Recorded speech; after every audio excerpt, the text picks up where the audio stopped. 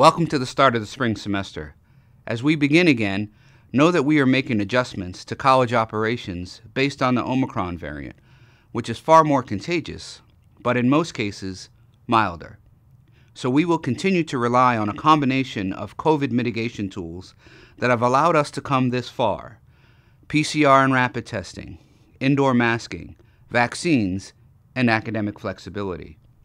We also know much more about this virus and particular variant than at any other time during the pandemic.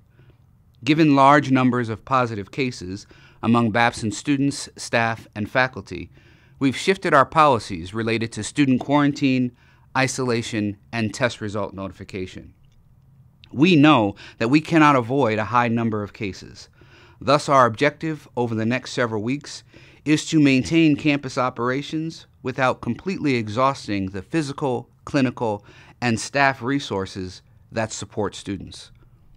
While the next few weeks will likely prove difficult and may seem like we're headed backwards, sometimes you have to take a step back in order to move forward.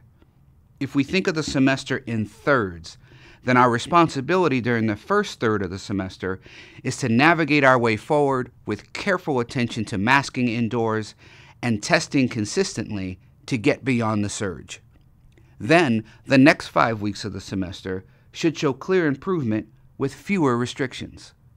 With a strong collective commitment and everyone doing their part, the final third of the semester can be an even better and more normal in-person experience. I believe in this community. I believe that we will be successful, and I know that we have not come this far just to come this far. As always, please reach out and seek support whenever needed.